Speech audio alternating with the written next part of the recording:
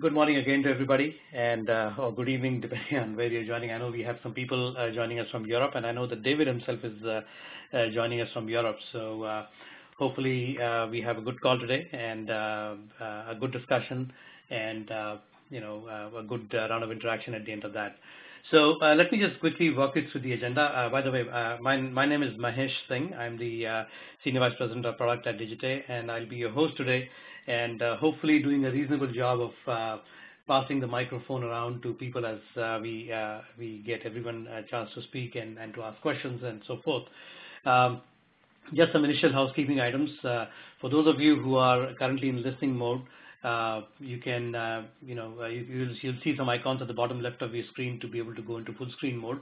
There isn't a whole lot of slideware that we'll present today. It is really mostly interactive discussion, so you don't really have to worry too much about the slides. We'll start off with some initial opening remarks and introductions and so forth, after which we will pass the microphone to David, who can give us all a quick brief on the adoption of Kanban metrics and the business value of Kanban metrics in multiple situations.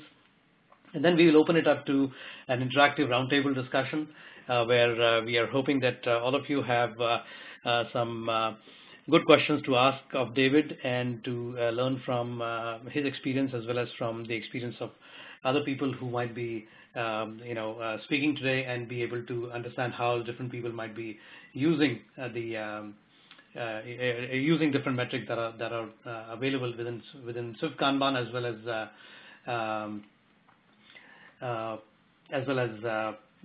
in general outside of Swift-Kanban as well.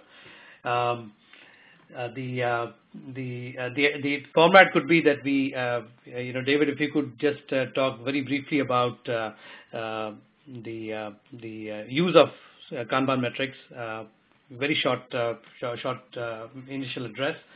We can then immediately get on to question answers by our audience, and then once we are done with that discussion, we can have a sort of open forum for Q&A if required, and then we wanted to present to you the product roadmap for Swift-Kanban at the end of the metrics discussion. And again, if there are question answers based on that, we would like to take your input there as well. So just to give you a quick overview of what the session today is all about, and before that, of course, make some introductions. I guess all of you know David, and again, as I sort of preface my remarks and introduction to David, David is well known and doesn't really need introduction, but nevertheless, just so everyone is on the same page, he's well known as a thought leader and a pioneer in the field of clean Kanban for software development and for managing effective software teams. He's been in the industry for over 25 years with experience in the software industry, starting with computer games in the early 1980s. He's led software teams delivering great productivity and quality using innovative agile methods. As you all probably know, he's written 2 books, Agile Management for Software Engineering, Applying the Theory of Constraints for Business Results, and more lately, Kanban, Successful Evolutionary Change for Your Technology Business. David is, of course, also founder of the Lean Software and Systems Consortium, LSSC, which is a not-for-profit dedicated to promoting greater professionalism and better economic outcomes in the software industry. He's also the president and CEO of DJ Anderson Associates, which provides consulting, coaching, and training services to organizations that are adopting Kanban and Lean methods for software development, DevOps, and IT operations, besides other business functions, and he does this worldwide, of course.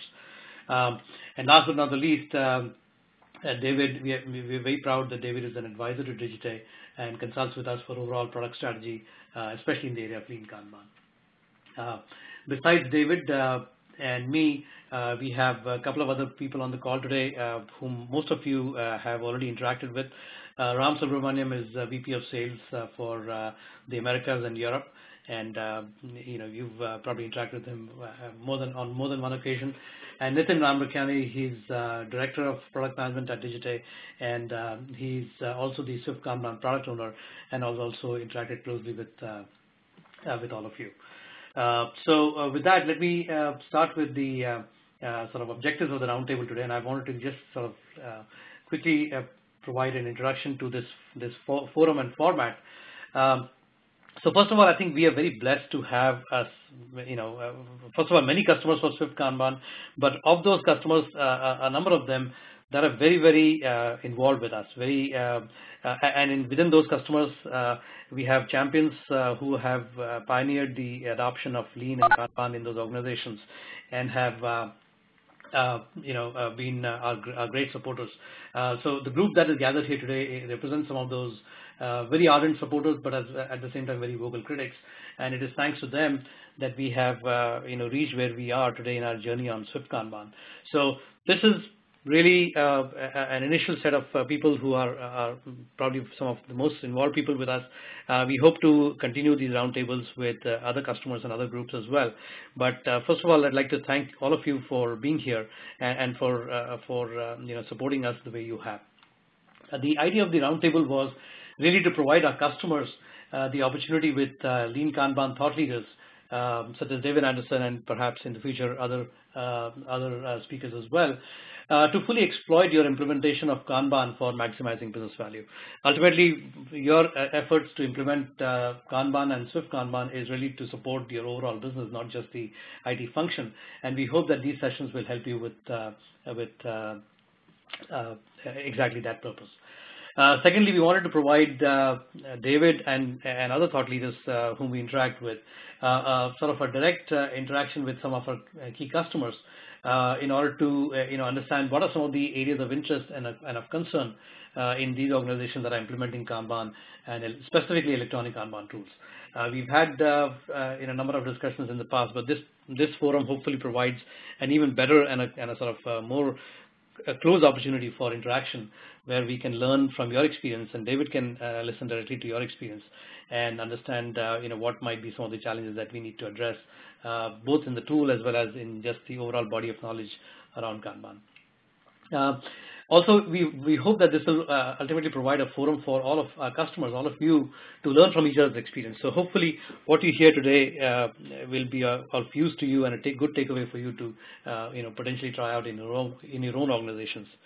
And finally, of course, for us at Digite and Swift-Kanban, this really provides us a very rich insight to your experience and to what David can talk to your experience, in order for us to apply that for improvement of our product and our services, and to serve the overall Lean Agile community in a much more meaningful manner.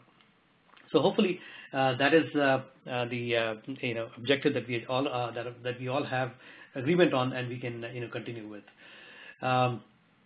Today's theme in particular, we have heard this recurringly in our discussions with customers in other groups and so forth, and that is all about the use of Kanban metrics in a variety of functions. First of all, it is just the general understanding of the basic metrics. There has been a lot of discussion, for example, on difference between lead time and cycle time and which one should be used, use of control charts and things like that. Does everybody really need to be an expert on statistics, for example, to be able to understand these metrics? So a lot of these questions come up just in the basic use of Kanban metrics. The second part of it is, of course, their effective use in IT and software situations. I would say that a bulk of our customers today, at least, are primarily in the area of software and IT, in application development and IT ops and so forth, though we do have a few customers who are outside of the IT function. So first of all, the effective use of these metrics in IT, but also in the non-IT functions. And finally, as our champions who are implementing Kanban and electronic tools like Swift-Kanban, as they want to convey the value of these metrics to business, what is the sort of most effective way to communicate the value of these metrics to management, and also apply these metrics to business overall, not just to their own functions, so that the ultimate value of Kanban is realized by these organizations that are implementing Kanban and Kanban and Swift-Kanban in particular. So that sort of is the overall agenda for the discussion today. So David, I know you had a question about whether you were going to speak today or not, and I did convey that earlier. But irrespective, I think if you could just give a sort of introduction to this topic and provide any insight that you want to share initially about how you want to people are using Kanban metrics and how they can best be utilized in these different scenarios that I mentioned earlier. That could be a good starting point to talk, and then based on the questions that come up from the audience, I'm sure there will be opportunity for more discussion.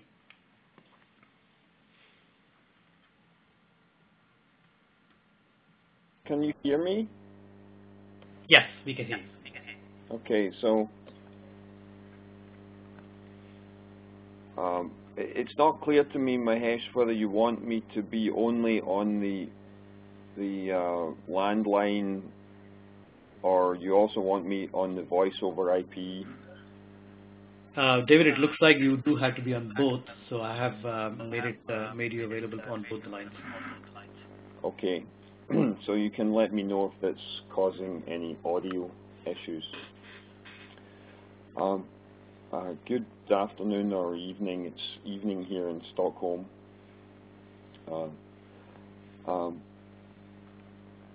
I'm wondering how I go about sharing some PowerPoint slides, Mahesh. I need to figure out how to share on WebEx.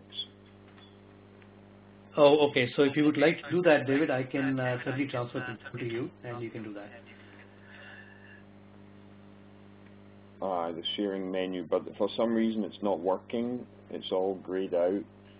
I'm just making you presenter, David, so you can go ahead and okay. do that in a second. Now it will let me do it, so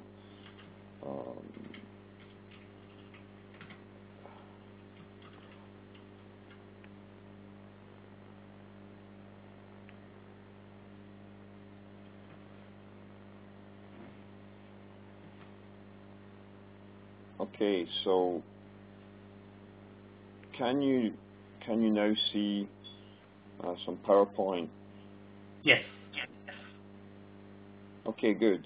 Sorry about the technical issues here. I have a new laptop and we didn't have WebEx installed on it until 15 minutes ago. So I'm just reusing some slides that I used here at the Agile Israel conference in 2010. And many of the people on the call will have seen this picture before. It's a cumulative flow diagram from a project that I ran years ago. I use this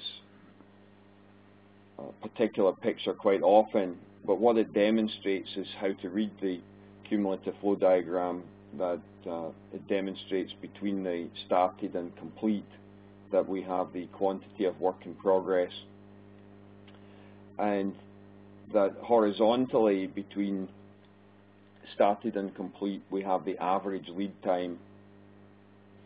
And most people know that tools like Swift-Kanban provide this chart and they understand how to read it.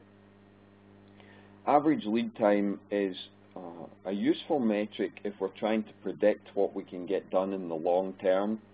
It's not particularly useful if we're trying to predict how long an individual item will take. But these cumulative flow diagrams are informative because they help us understand our capability to supply and our demand. This next one is from the very original Kanban implementation at Microsoft, and this cumulative flow diagram actually shows the previous year before we introduced Kanban, and it simply shows the change requests incoming in blue and then the completed ones in purple. So we can see from this chart that for about 9 months of the year their demand was exceeding their capability to supply, and the blue area is getting larger and larger, so there's more work in progress, and the length of time that the items are taking to complete is getting longer and longer. And what happened in this instance is the Microsoft management intervened and added additional staff to this team at the beginning of January, and we begin to see the benefit of that through January 2004 to June 2004, where with additional capability they were able to complete work faster and reduce the quantity of work in progress, and hence reduce the lead times.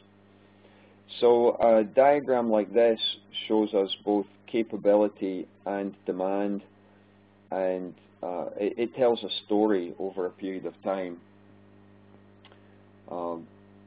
There's just a little detail that pops up here saying, giving some specific numbers, that the total WIP had peaked at 144 change requests in progress, and at that point the lead times were so long that something was done, and in this case they had added a team in Hyderabad in India to help out as actually part of a handover strategy to move the work offshore from Microsoft in Redmond, Washington to Hyderabad. This following picture shows the next 2 years, and what you see in July, remember in the previous picture they had closed the gap. Well, here in July 2004 we now see the incoming rate, the demand, and we also see their capability to supply. And what you'll notice is that during July, August, September, October, that gap begins to open up again. And the reason for this was that the handover to the team in Hyderabad was complete, and as a result the workforce was smaller again. So during the first 6 months of 2004 they had double the workforce, but in July the Americans went away and were left only with the team in Hyderabad. The result was that their capability was decreased, and the gap begins to open up until November, when we began to introduce the first ever Kanban system. And then you can see the results of that it very quickly narrows down the quantity of work. Actually, that's also showing their backlog queue. So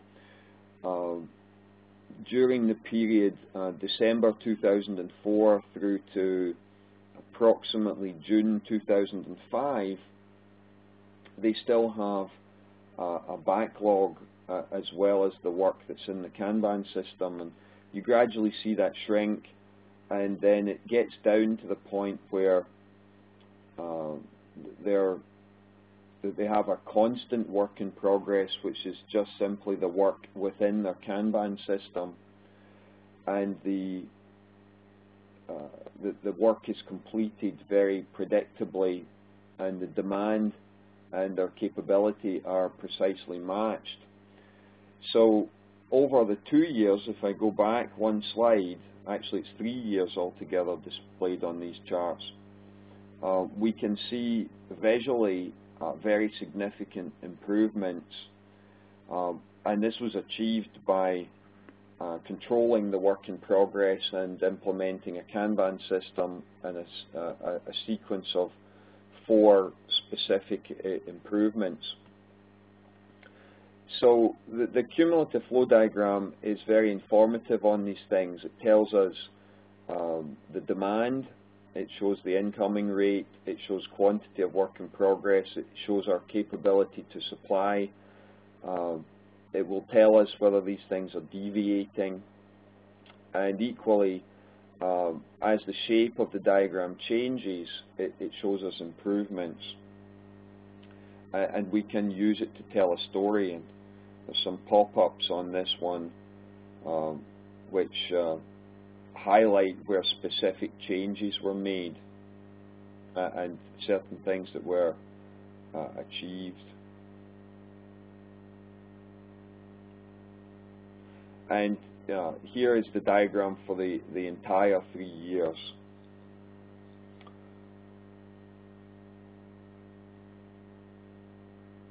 These next two were supplied by a friend of mine who works at Constant Contact in Boston, Mike Fitterman, and you can see from this, this is for their website development in 2009, and there's another one here. This one is for January of 2010, and there's really an improvement being demonstrated between November 2009 and January 2010. Even though they're only 2 months apart, we can see that they're getting a significantly larger amount of work done, and they're controlling the work in progress better.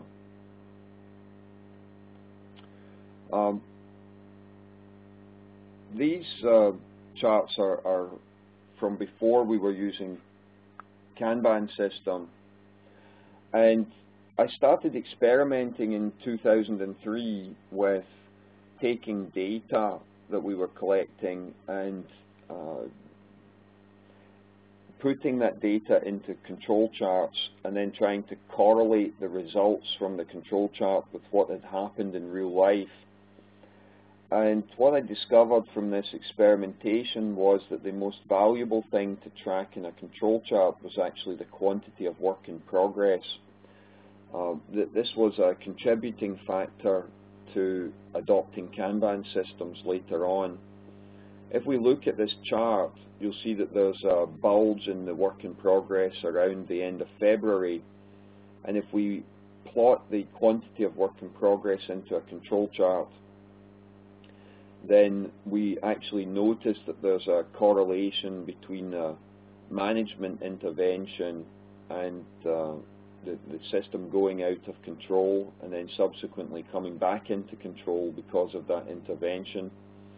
If, on the other hand, we just simply look at plotting lead time in the control chart, it was actually within control the entire time. This particular project was within control.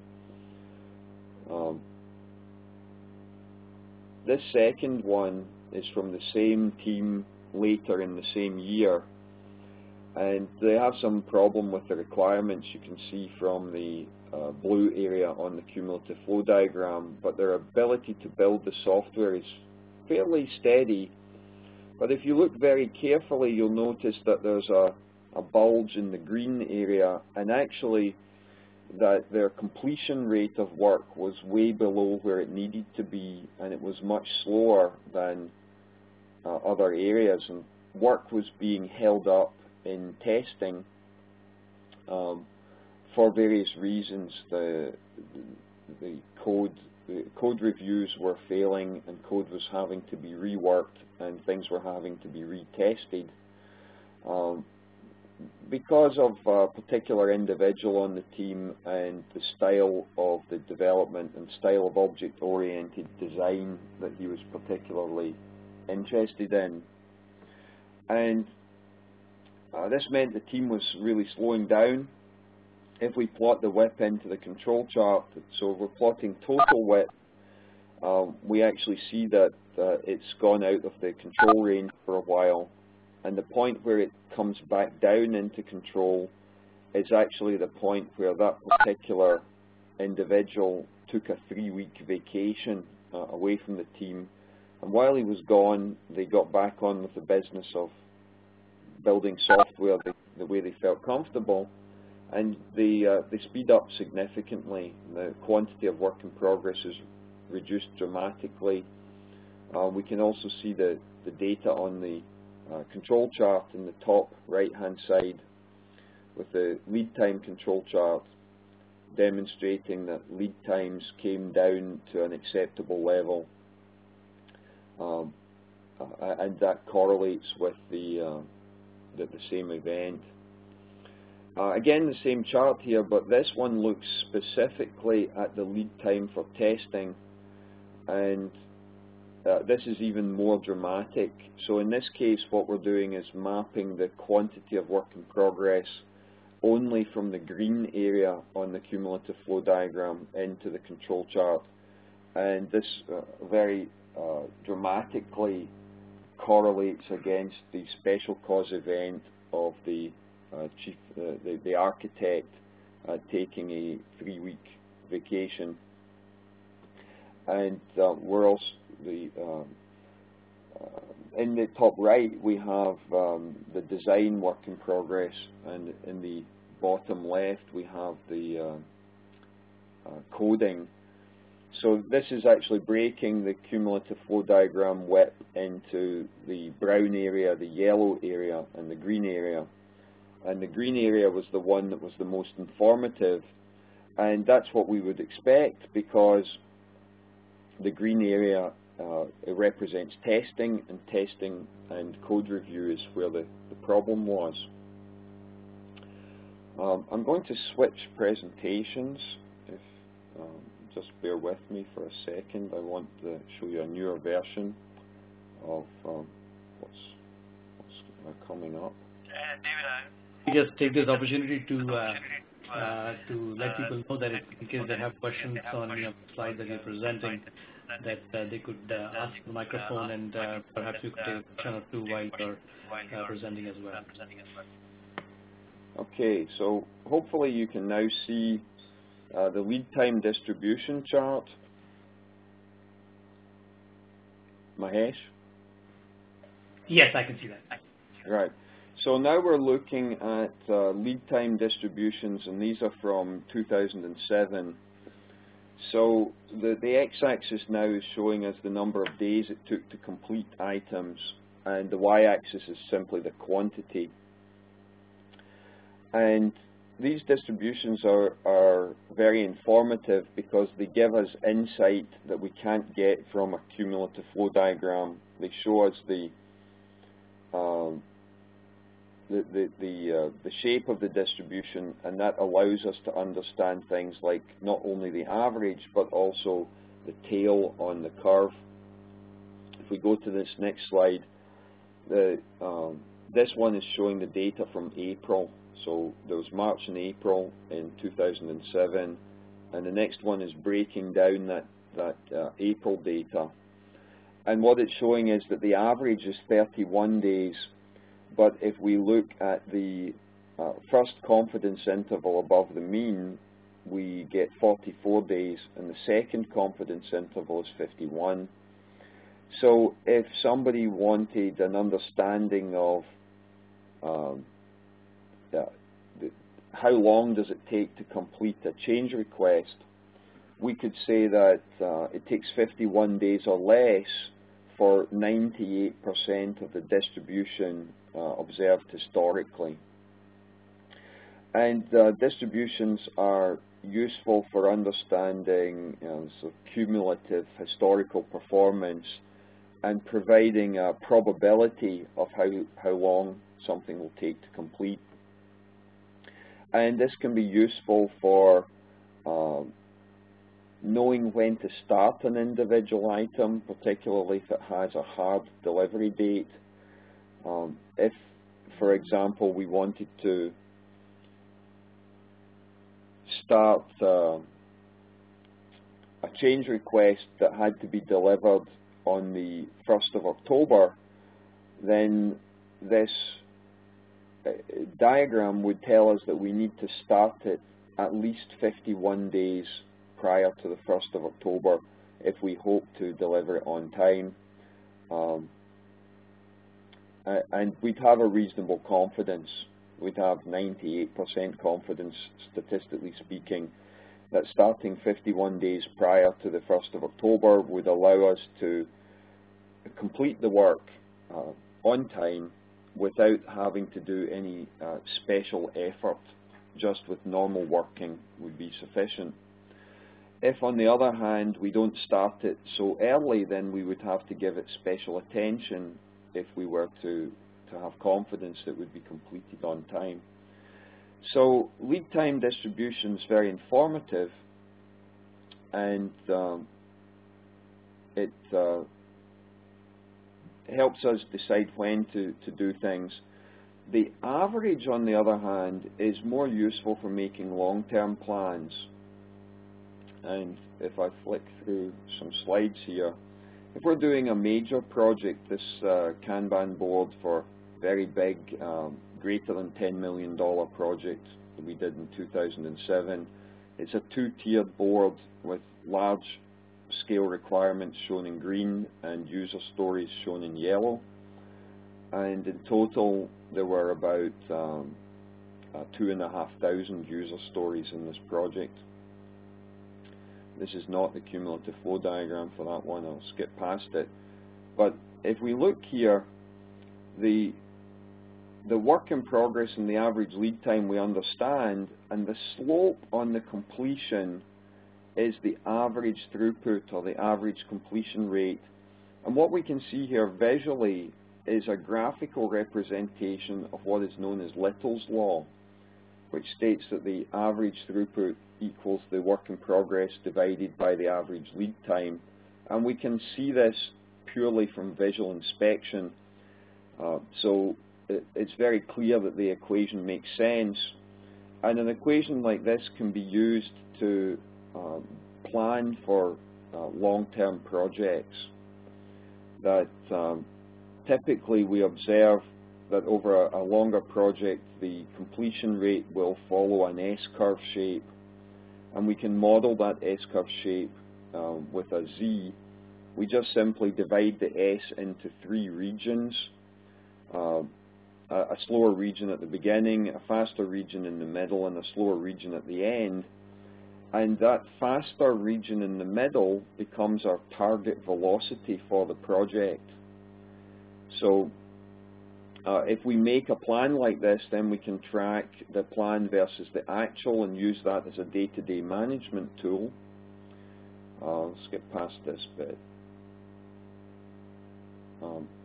So again here we see that this specifically says during the middle 60%, we need to hit an average throughput of 220 features per month in this example. So that's not the average for the entire project. The entire project's actually only 100 features per month. If you notice, we have 2,400 features on the y-axis. Actually, it's 2,200 if we look where the Z is going.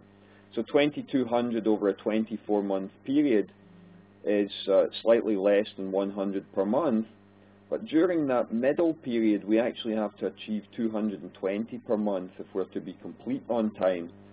So we need to staff this project in order to hit that velocity. And the way that we do this is we look at the average lead time from our historical observed capability, and we work with the assumption that we're going to keep the development process the same. And therefore, we can expect average lead times to be typical of what they've been in the past. Meanwhile, we have a target average throughput, which we've determined from our planning, and that will tell us how much work in progress we need. In other words, how many of those yellow sticky notes we need to have in the on the Kanban board. And from that, we should be able to determine how many staff we need. If we were to look again, using the data that's in this, it actually turns out that we need 22 yellow sticky notes. We might round that up to 25, and my suggestion there would be, why don't we create 5 small teams and we do 5 user stories per team as a WIP limit. So if I go back to the original picture, what we would expect to see in the columns that say design, coding, and code and resolved, which is design, development, and testing, we would expect to find a total of 25 yellow sticky notes. And if you were to count the ones in this photograph, you will realize that it's a smaller number. One explanation for that is that this photograph was taken very early in the project and we weren't fully staffed. And actually at that time we weren't anticipating just quite so much work in progress. So there were some mistakes made on this particular project. that really to ensure that it was on time, we should see a total of 25 user stories, the yellow sticky notes in those 3 columns, the design, code, and resolved column, spread across the 5 lanes on the board. So very basic metrics, the work in progress, the average lead time, the distribution of lead time can be used for both short-term and long-term planning and used to inform how we organize a project and to make us very predictable. Control charts are potentially useful. I personally find that putting the work in progress in a control chart was the most useful thing. But once you have a Kanban system and you're limiting work in progress, then that ceases to be useful. The lead time data in the control chart is, I think, most useful for telling historical stories, for demonstrating visually when you made process improvements and then observing whether those changes did in fact produce an improvement. So the lead time control charts that tools like Swift-Kanban produce are probably most useful as report cards to demonstrate to managers and external stakeholders how well you're improving in terms of average lead time and the spread of variation and how predictable you're becoming. I think that's all I want to cover for now, Mahesh, so I'm going to switch off the sharing. Thank you, David. That was fascinating and a very interesting discussion on the metrics. And I think, as we have seen in the past as well in the webinars that you've done, just great to hear you and to be able to listen to things from your perspective. So let me go ahead and open up the section for people to be able to ask questions. I'm going to go ahead and make myself presenter here so that back slides that I was showing earlier. And I just wanted to provide a quick guide to people who may want to ask questions. That if you can, when you ask your first question, if you have multiple questions, that is, if you ask your first question, if you could perhaps give a quick background about your company, and also do a quick explanation of how you're using Kanban or implementing Kanban, and if you wanted to say something specific about Swift-Kanban, then you can certainly do that as well.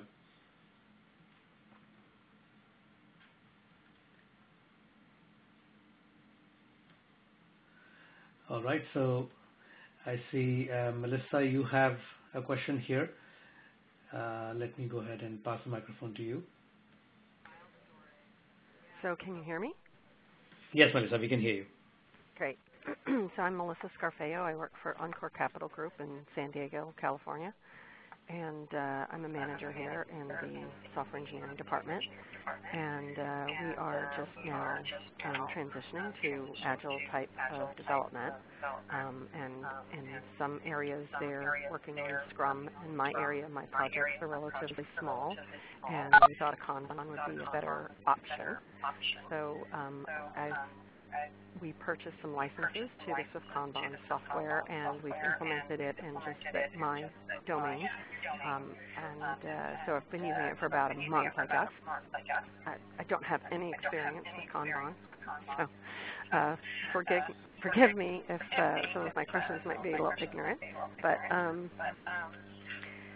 one of the things that I wanted to know specifically with respect to metrics is the process we're using here is when we add things to the backlog. I've got a project manager, program manager, she's called, that prioritizes everything in my backlog. Things that get towards the top, we size them with, we call them points, and it says days on the board, but they're really points. And I want to be able to measure, so I guess the capacity or the speed that, or I don't know what the right term is, but the velocity of how fast things move through the board. And secondarily, I want to know if there are any metrics that I can use to measure the effectiveness of individual members that are participating on my team.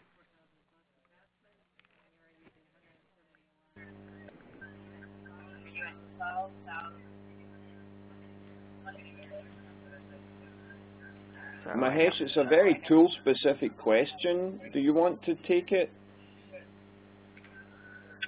So actually, I'm going to ask Nitin to speak about that as well.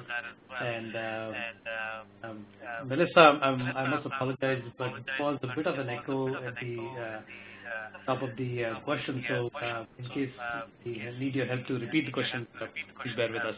Nitin, will you be able to respond?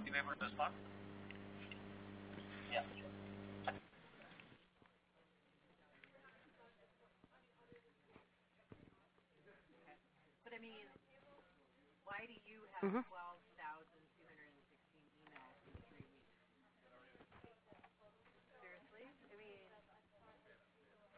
Correct.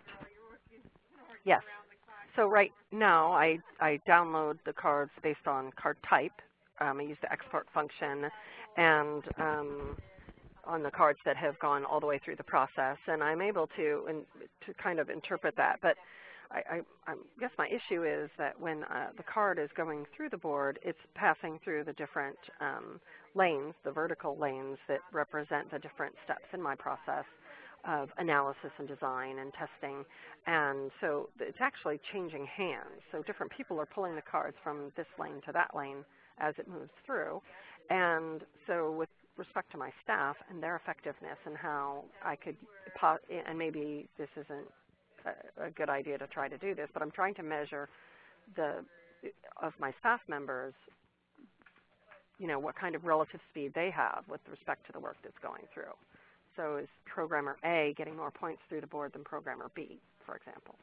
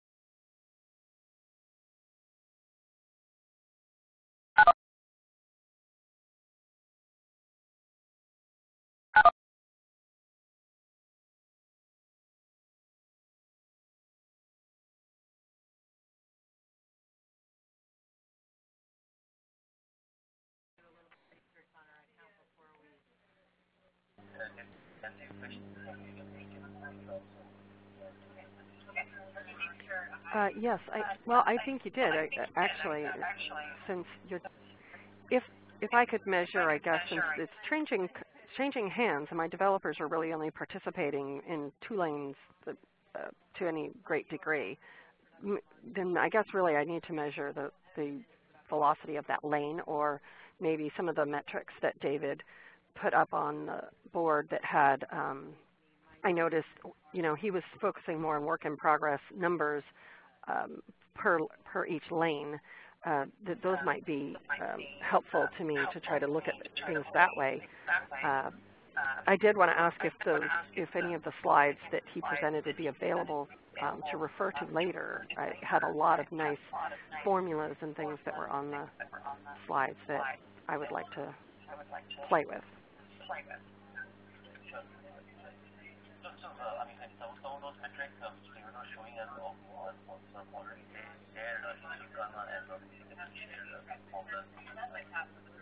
Right.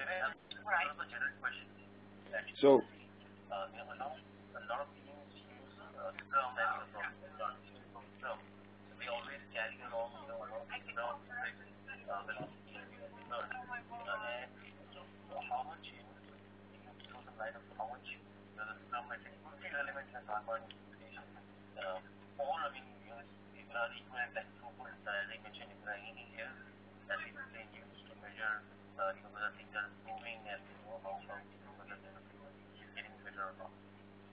Right. Right. So both of the presentations that I used there are publicly available. One of them was from Agile Israel 2010, and if you Google for it, you will find it. You'll probably find the video of me presenting it. And the other one I've presented several times recently. The easiest one to find would be either the OOP conference. Can you guys hear me? Yes. I'm hearing a lot of noise on the call, and I'm not sure if you can hear me. I think so. On Melissa's side, Melissa, I think you probably have some colleagues of yours around you. Yeah, I'm kind of in an open area right now. So what I'm going to do, Melissa, is mute you while David is talking, so that David can, speak, and then get you back on. Okay. That's perfectly fine. Thank you. David, go ahead. So yeah, so the two presentations I used there, one was the Agile Israel metrics presentation, which should be online if you Google for it. I'm not sure if it was videoed, but the presentation's certainly online.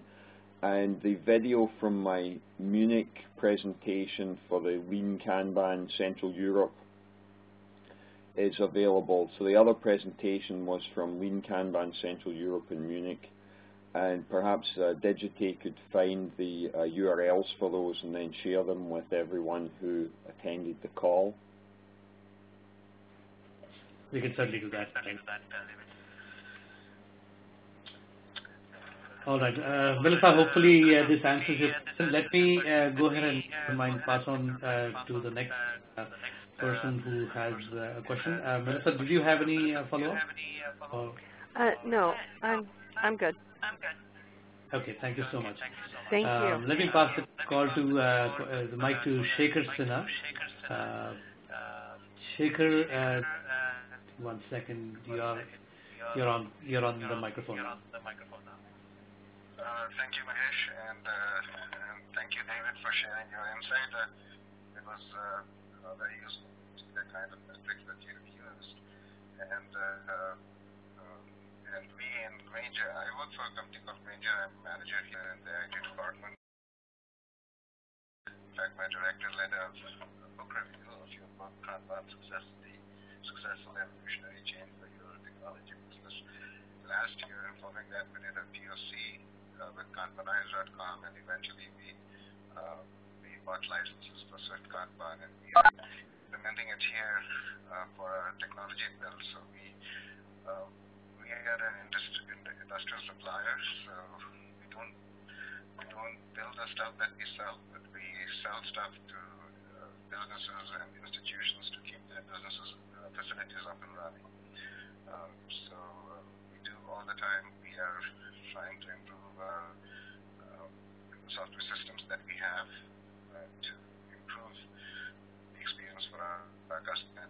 And therefore, the part of the IT department that I work for, we are responsible for the infrastructure. So let's say if it is a new SAP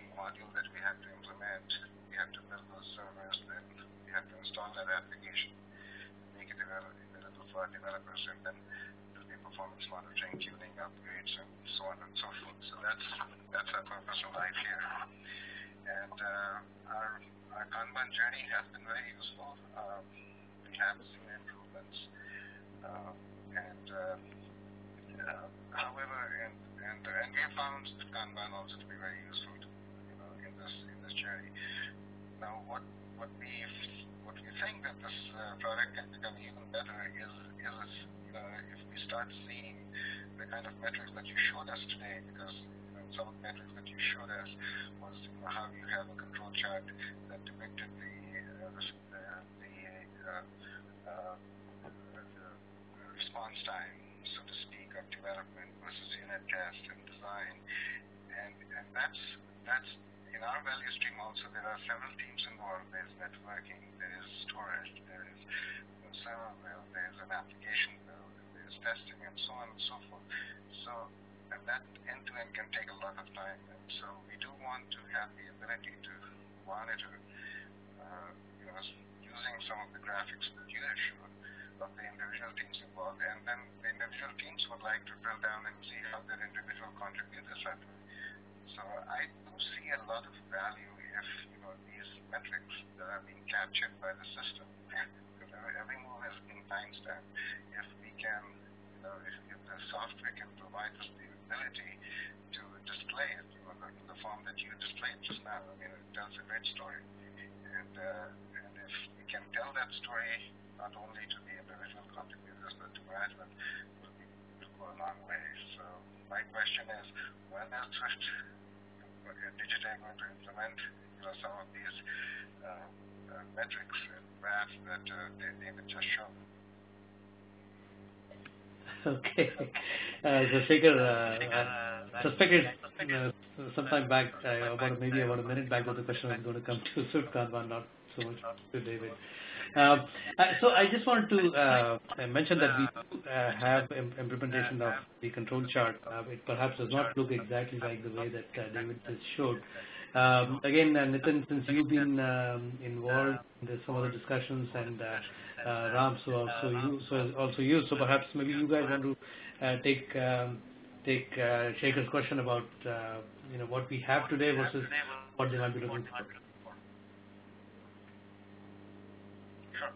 So I think some of the stuff you guys already do, you have the ability to filter the reporting by areas within the workflow, so you can report cycle times through different functions. I can't remember whether you're capable of reporting the amount of waiting time compared to engineering time. Yes, actually we do report on the waiting time versus the work time, which is the init time. And I think all of that is available through filters that are available in the metrics. But why don't you go ahead and, so from the question, actually I think you already do almost everything he's looking for. The one thing that I showed that you're probably not doing at the moment is the lead time distribution histogram. In fact, we have implemented that as well. Oh, excellent. So that's in the latest version. Very good.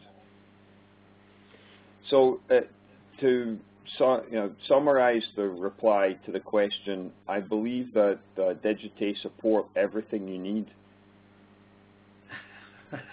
Shekhar, perhaps we need to... For lane-wise, that is something, probably is one thing that needs improvement, is some of the lead time and cycle time metrics. A lane-wise representation is, that is something that we are working on, and hopefully we will get that pretty quick. So right now, what you provide is end-to-end. Right, exactly. What you provide is, once you have started, till the end, what is your cycle time, what is your work time, or what is your lead time? But if David, what he showed today was he had some control charts that showed, what was the performance for development, what was the performance for unit test, and and those were the individual teams, those were the individual columns on his Kanban board. And that's what we are looking for, that we filter by those, because then it will be very, because here we are trying to change the culture, the way we do the work. And if we can have those kinds of metrics, it will show that some teams are doing better, some teams are lagging behind, and if you can relay that, then you have a role model that needs to be emulated by the others. So that's why it's important to drill down further, and then a team wants to drill down into its team members. So that's where there's need for kind of mining and just seeing the metrics in a more granular way than at the overall end-to-end that right now the software provides. Yeah, so it sounds to me like you guys are embracing the idea of the operations review and sharing data across the business unit that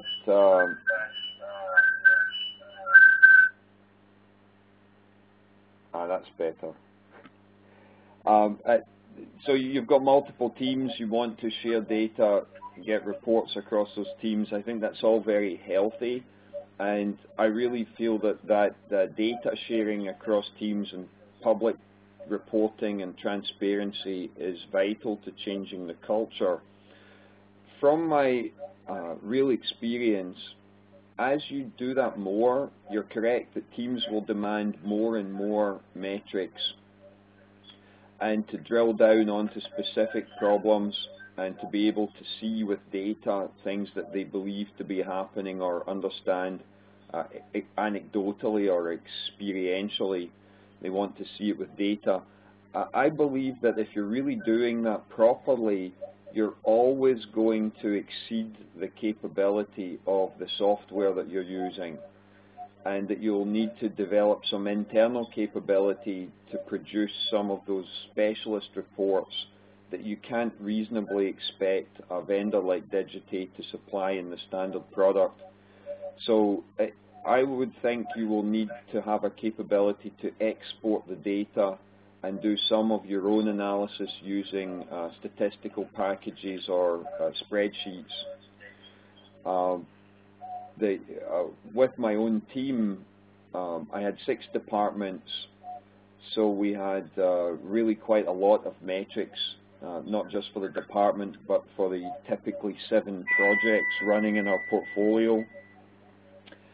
And as a result, we actually had 1 member of staff whose job was dedicated to data mining our tracking system and producing reports for the 6 department managers, that the standard metrics that were coming out of the tracking tool we were using weren't sufficient.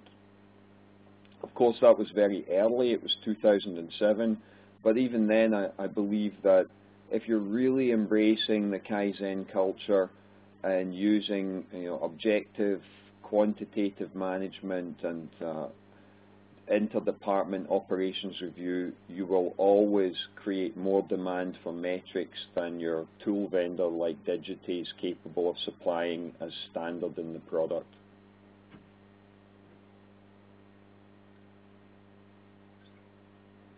Nitin, could you talk about how to export data from the tool so that customers can use it for their own data mining? Sure. So in fact, we provide multiple options. One is the entire card data that can be exported, with all the lead time, cycle time metrics. Apart from that, also we have a bunch of reports that we have built in that can be exported, and that tracks the entire movement data of each card. So using that data export and putting some pivot tables in Excel, pretty much most of the lane wise and some of the average things can be generated. So are you guys planning to expand anything on your metrics, or is that your suggestion for your customer that you download and then just find? So my question is basically, is there anything in the pipeline, or is pretty much what each customer can do themselves so that and mine that data. No, Shekhar, yeah. So a lot of this is definitely in the pipeline, as we can process, it, and probably we'll be sharing, some of our roadmap slides and visual. But I mean, we're just sort of giving it as of now. The data itself is also available for doing any sort of manipulation and putting up charts. But apart from that, definitely a lot of standard metrics is already a part of it, and we are continuing to enhance those. So with two questions, both times we've mentioned the capability of the tool to filter the metrics by the row on the board, and I think that's a very important feature to enable drill down. And Nitin, is it possible to filter? I'm fairly sure this is, but is it possible to filter by work item type? Yes, it is. Yeah, so that's also very important. It enables us to look at the lead times and the throughput, the velocity for individual types. So you could have a board that's really quite complex in its design, and as a result, the different types going through a larger board, perhaps because you've got more of a maintenance type of operation, lots of different work item types, you need to be able to provide predictability on promises you're making for those individual types of work. And being able to filter the metrics means that you can process everything through the one Kanban system, the one board, the one visualization, but you can still get fine enough grained data to make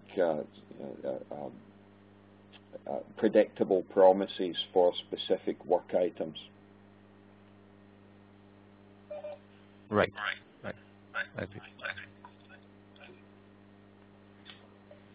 All right. David, thank you so much for your questions. And I should mention, David, and I'm sure Ram and Nitin already have helped Shekhar there a lot. But Granger has been actually very extensively able to use data downloads and exports that we have provided to them, and I'm sure we have learned a lot, Shekhar, based on your usage of the data.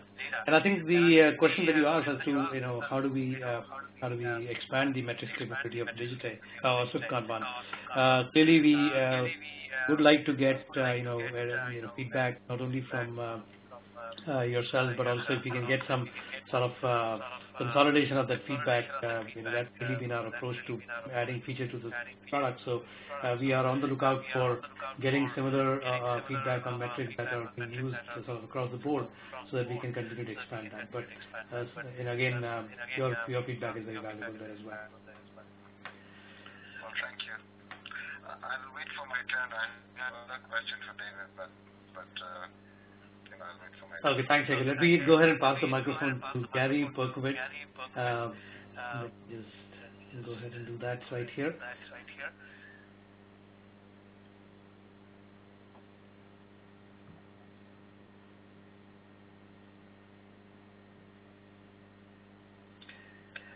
Gary, go ahead. Okay. Can you hear me okay? Yes. Yes. Okay, good. Gary Perkowitz, work at ATK. We're a fairly new user of Swift-Kanban, basically just the last couple of months. And we've been introducing Kanban boards to various value streams in our organization, and we're working to expand that. One of the things I've recently done is I attended a PSP training, David, and looked at the kinds of metrics that come out of that particular world. And then I was rereading Reinertson's product principles of product development flow, and I was thinking about metrics, and in particular, he's got a section in the book where he describes metrics for flow-based product development, and he lists 7 different categories: queues, batch size, cadence, utilization, feedback, flexibility, and flow.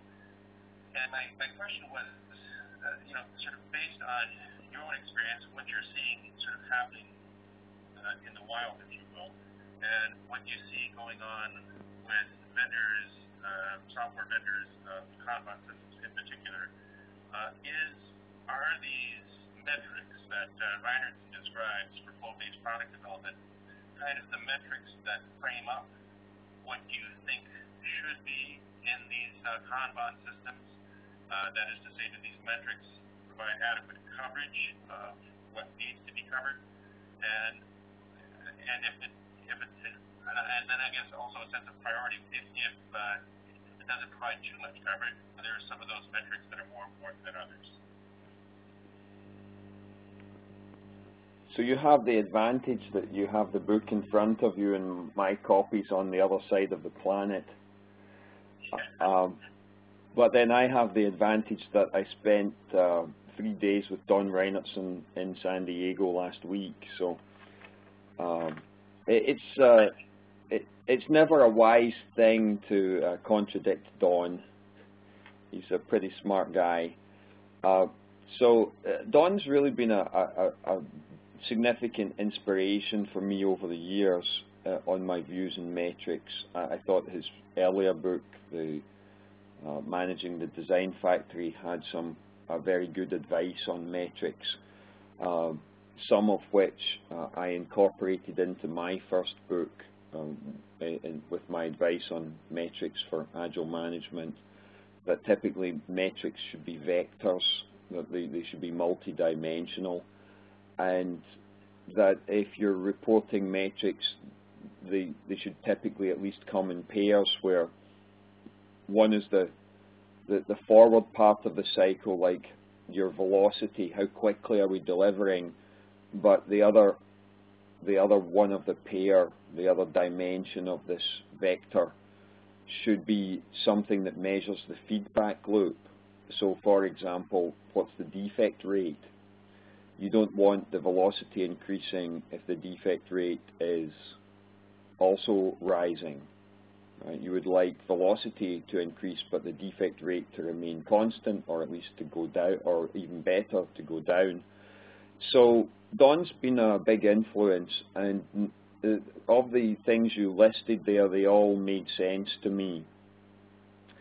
I'm not sure that the wider Kanban adopting community and the market that's adopting Kanban is ready for all of those things yet. Don's operating at a level of sophistication that might be described as high maturity Kanban. So the question is, where is the big leverage? And I know that from meeting with Don last week, he repeated several times that he felt that the big leverage was in the cumulative flow diagram, that there's a tremendous amount of leverage in managing and controlling work in progress, and that cumulative flow diagrams are very rich in information in terms of incoming rates and size of queues and completion rates, as well as average lead time through the whole system and cycle time through sections of the workflow. So there's a tremendous amount of information on cumulative flow diagrams, and I feel that people in my position in the market really need to be doing more to educate the user community on how to leverage the most value from those metrics before we get into too many other ones. If there's another big leverage metric, I believe it's understanding whether items are blocking, how long they're blocking for, and whether we have any slack capacity. I'm becoming of the opinion that the ideal situation is to run a Kanban system at the point where there's sufficient WIP that most things are flowing, or they're waiting for what might be described as common cause reasons, but there's very little external blocking, and there's very little idle time, but there is some. If there's no idle time, if everyone working in the system is fully loaded and there's lots of work queuing for common cause reasons, then there's too much WIP in the system, and the WIP needs to be reduced. So trying to run the system at the point where I've described this in various ways over the years, talking about it's inflicting just a little bit of pain where the pain is idleness, and that's being reported at stand-up meetings. I think that that's important, so being able to see that, being able to have metrics that help us understand the question of, do we have too much WIP in our system or too little? The ideal amount is just enough to keep things flowing and invoke just a small amount of idle time to provoke conversations about improvements. And that also introduces an interesting comparative metric, an interesting benchmarking metric, which is how much WIP do you need before you get to that point where a smaller amount of WIP to reach that inflection point where you start to incur some idle time, that would imply a better, more flexible, more agile system. So I believe that with just a few metrics, we're beginning to get a handle on how we could do comparative, sort of organizational process performance style comparison on how much, let's call it liquidity, do we need in our system in order to keep it flowing, how much WIP is required, and from a business perspective, if we're able to put some quantification on cost of delay, then we begin to understand things like the carrying cost of the inventory, the work in progress. But clearly, if we need more work in progress to create a liquid system where the work is flowing, that additional WIP implies additional people, and just paying those additional people shows that we're increasing the carrying cost. So I'm hopeful that without introducing huge complexity, with just a few metrics that most of the tools are actually capable of reporting already, and certainly Swift-Kanban has reports that give us this information, that will turn out to be hugely valuable. So, yeah, because as far as I know, looking at the cumulative flow diagrams, from what I've been able to pick up either through recordings or talks or reports from the field, there doesn't seem to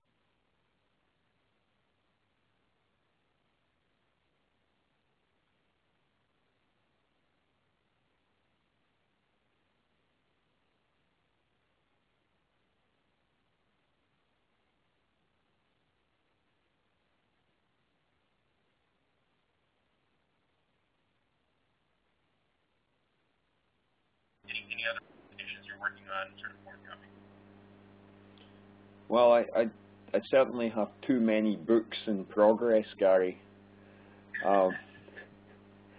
But I am planning more publications this year. Actually, a lot of the information required on CFDs is probably available. I feel that the number one reason people are not using them is with a Kanban system where you have a limit on the WIP, the CFD isn't particularly useful on a day-to-day basis, and therefore people are not using them for day-to-day management, and perhaps there's just simply not enough sophistication or maturity to consider using the metrics and data for long-term planning and forecasting.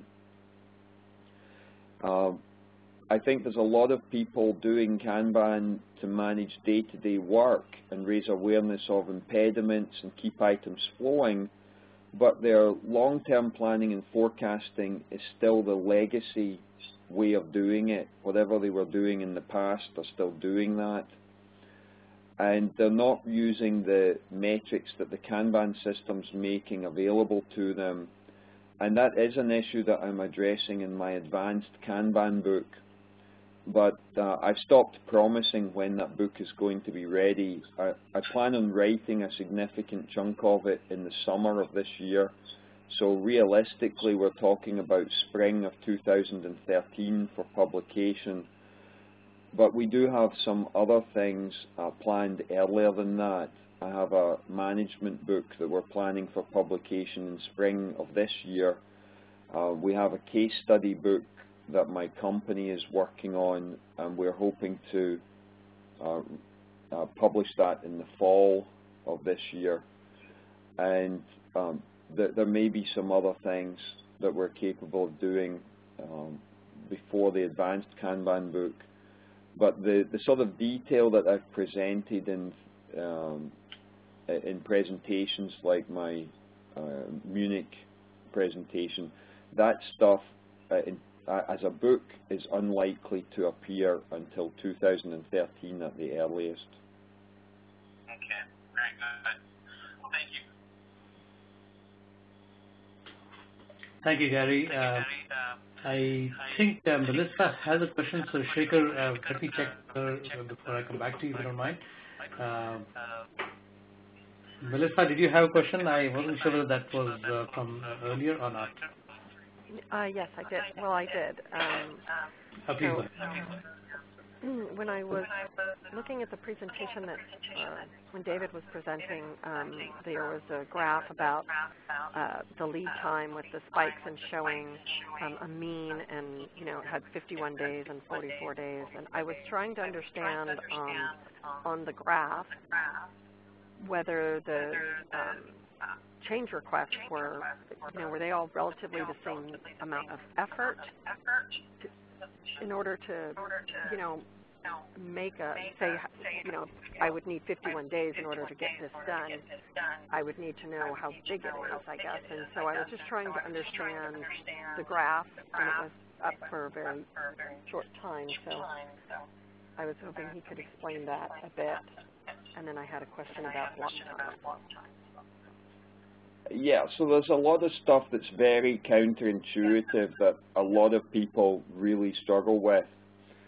But there is some evidence, and I'm trying to think who I was talking to just the other day, and they were telling me about how they had been sizing requests into small, medium, and large, and then they correlated the small, medium, and large against the delivery, the lead time, and realized that there was actually no difference in lead time between a small and a medium. And that's very counterintuitive, and it's very hard for people to understand how come things that we sized as medium are not taking any longer than things that we sized as small. Well, the secret to that is to look at the metric that compares the waiting time with the total lead time. And my business partner here in Stockholm does that with their clients, and they were telling me that the average is 5%. So let me just repeat that. The average of engineering time versus waiting time as a percentage of the total lead time is 5%. So 95% of the time is waiting. And as a result of that, leave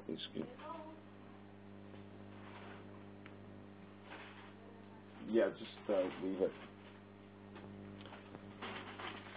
As a result of that, the size of an item is really irrelevant to the performance of the team and the organization. I attended a lean product development conference about 5 years ago, and many speakers from different different sectors like aircraft manufacturing, medical equipment manufacturing, bicycle component manufacturing, and so on. And they all reported that the engineering time versus lead time was typically 10%. So as a result of that, what we learn is that most of the lead time and what mostly affects the velocity is actually waiting time, which brings me back to your earlier comment that you were interested in tracking metrics on individual performance. I would strongly advise you not to do that. I've mentioned that in 2 books and in several blog posts over the years. It is likely to destroy any form of collaborative working, and it will seriously affect the relationship between the management and the workers. And in addition to that, it's largely irrelevant, because the individual performance is having a very small effect on your system performance. That the process you're using and the system you're operating, the degree of heterogeneity in your system, so how many different platforms you're supporting, how many different programming languages, how many specialists you have on your workforce, all those things will be affecting the waiting time and the liquidity that's in the system, how much WIP you need in order to keep things flowing. And that will have a much greater effect. And the Edwards-Deming advice on this is that 95% of the performance is how the system is designed, and 5% is the individual contribution. And yet managers want to measure individual contribution, but it's not the big leverage point. The high leverage point is to understand the system you're running. So looking at the overall system performance and making process improvements is a much larger leverage than trying to identify individuals who are underperforming. Much better to encourage collaborative working and hope that the skill and knowledge of the better people on the team rubs off on the others, and that the overall performance rises. So there's evidence to suggest that teams that use pair programming, where they switch the programming pairs frequently, the result is that the very best programmers bring the other ones on the team up to their standard. So encouraging collaborative working is a much better way of improving individual performance than trying to measure the individuals. So trying to size items is not particularly valuable. I don't believe in stuff that involves opinion. And if I ask someone, how big do you think this is, they're expressing an opinion. What I believe is much more powerful is to observe what really happens and use data, historically captured data from the tool, and use that. So to answer your question, there was no attempt to size the change requests. The data that I showed, the histogram I showed, there was no attempt to size those change requests. The business simply sent them in and we worked on them, and regardless of whether they were small, medium, large, or complex or simple, that data was recorded on the histogram. And there were 2 types of work on the histogram. There were bug fixes and there were new functionality change requests. That's why the data was multimodal. So I'll try to bring it up again while we're talking. I just need to find the correct one that I have open here. David, let me make you presenter. As well.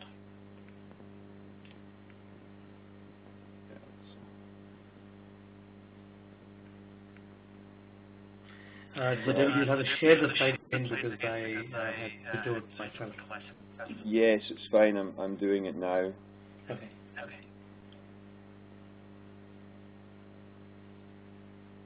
So yeah, if we look at this data, you will see that at 15 days or less, there's a significant cluster, and that's actually the bug fixes.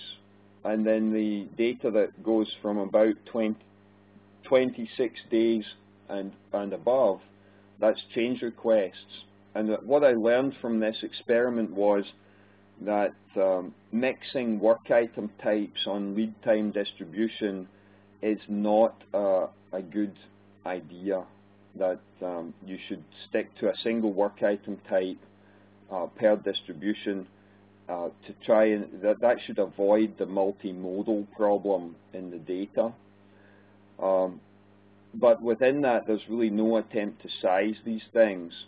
And what we're really doing with Kanban, there's a chapter in the book on this topic, we're trying to change the mindset of how we're working into a service-oriented mindset, that rather than make promises on individual items, we're offering a service-level agreement. We're making a different kind of contract with the customer. So if we're doing software maintenance, we might offer that change requests are processed in 44 days or less with an 85% due date performance.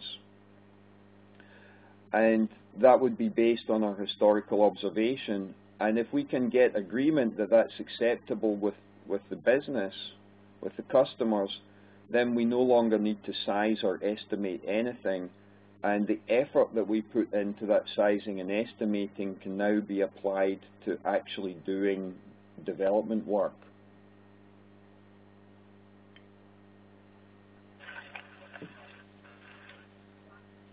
Thank you. That was excellent.